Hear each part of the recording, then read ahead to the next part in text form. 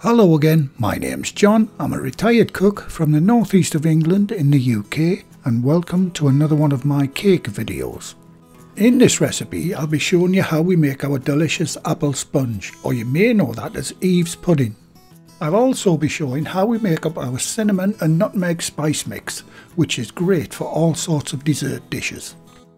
Now this is a very simple but fantastic dessert to make. You can serve it hot or cold. We normally serve it straight from the oven along with piping hot custard.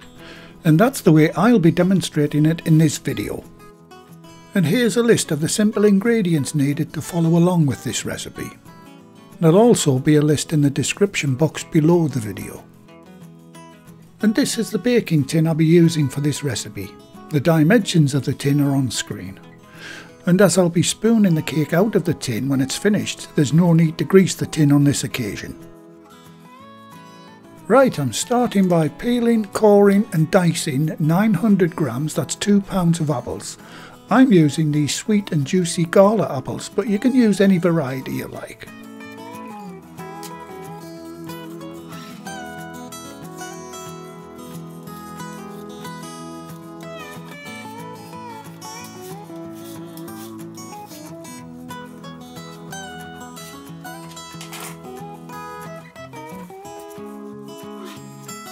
These apple slice and corers are a great time saver when doing a lot of apples, but not essential. And by the way, I'm not being sponsored, and to be honest I haven't a clue where we bought it, but it's definitely a handy tool to have around the kitchen.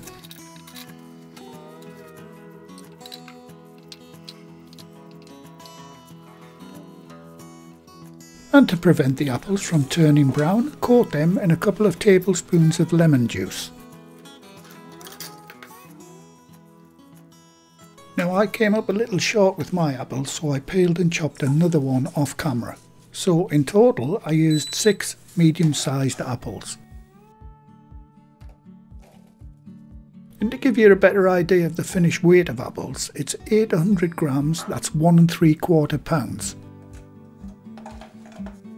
Now coat the apple pieces with 1 level teaspoon of ground cinnamon and 1 level teaspoon of ground nutmeg. But if you want to make up your own cinnamon and nutmeg spice mix, this is how I make mine, and it lasts me for months. Now this is just the first of 3 batches because it's all my little spice grinder can handle at one time.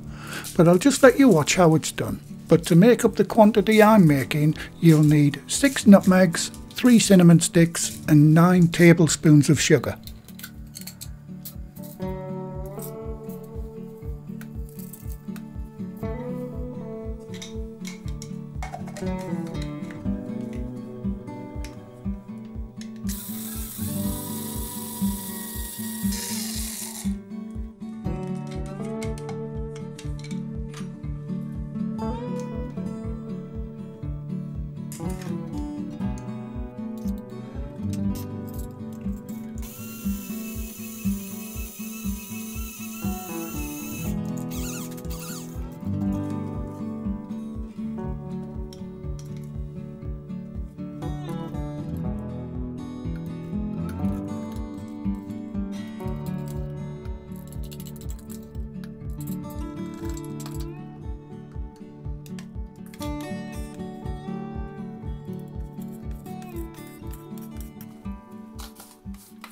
And that's all 3 batches made up.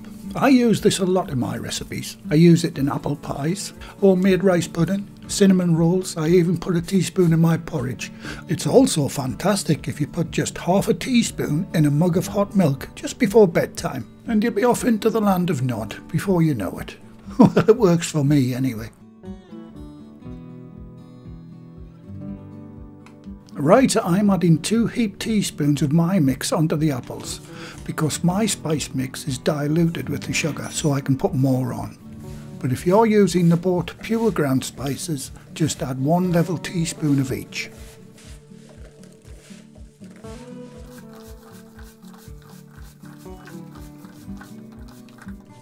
And give it a good mix and get it into the bottom of the baking tin and even it all out.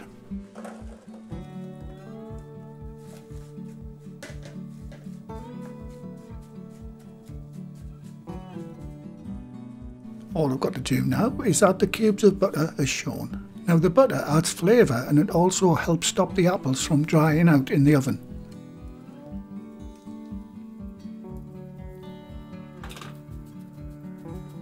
Right, that's that part out of the way. That wasn't too difficult. Now I'll put that aside and get on with making the sponge mix. Time to preheat the oven to 170 degrees Celsius, that's 338 Fahrenheit or gas mark 4. I'm setting mine to 150 Celsius as my oven's fan assisted and it runs about 20 degrees hotter than indicated on the dial.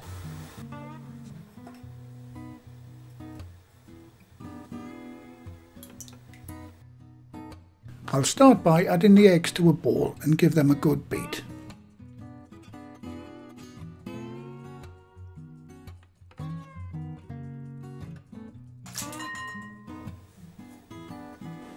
Next ingredient is the oil and I'll whisk that in too.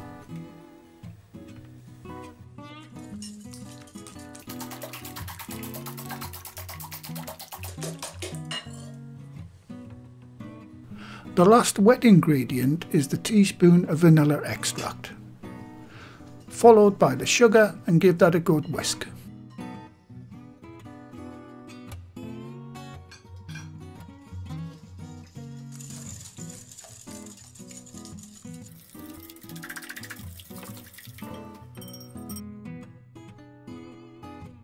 Finally, I'll sift in the flour, baking powder and salt. If you're using plain or all-purpose flour, add an extra 1.5 teaspoons of baking powder. And that's baking powder and not baking soda.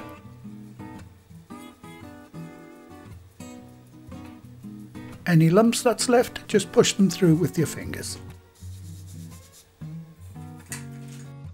All I've got to do now is give that a good whisk until it's nice and smooth.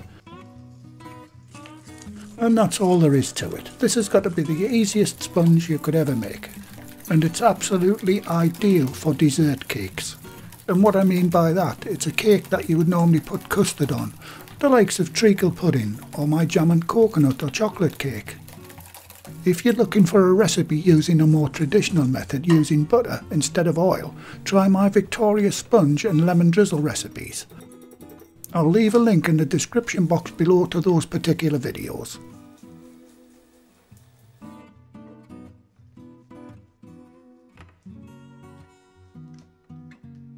OK, once the batter is smooth, pour it over the apples and level it off with the back of a spoon as shown.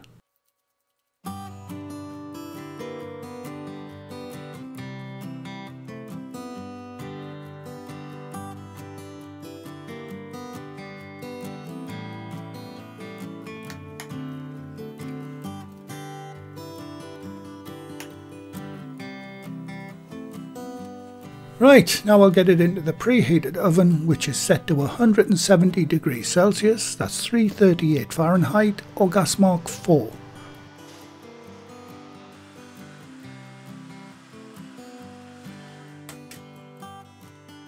And I'll set the timer for 50 minutes.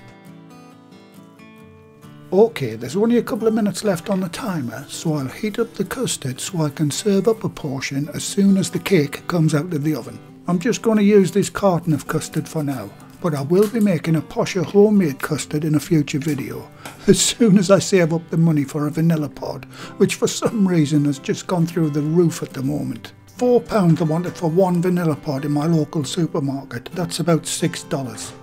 And this whole carton only cost £1 and there's absolutely nothing wrong with it, so I'm keeping it real for you folks out there.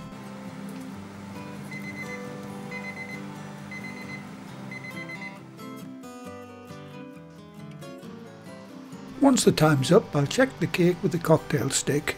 If it comes out clean, it's done. And mine is done, so I'll get it out of the oven and onto a heat-proof surface. And I'll serve up a portion while it's still piping hot.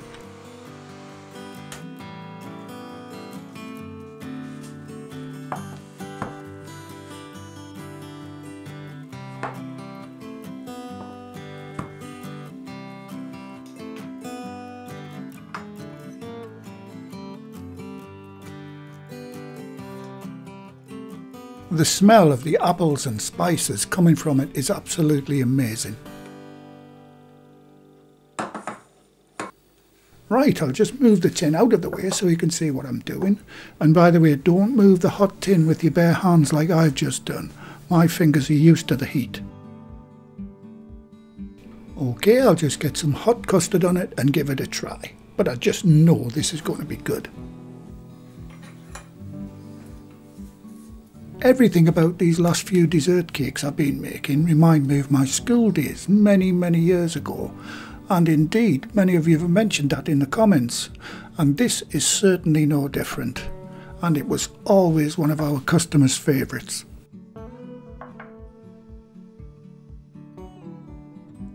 And guess what? It's absolutely delicious, and yes, it definitely gets a thumbs up.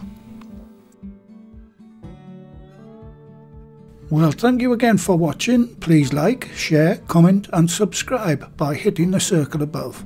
If you do subscribe, activate the bell icon next to the subscribe button on my channel page. And by doing that, you'll be automatically notified every time I upload a new video.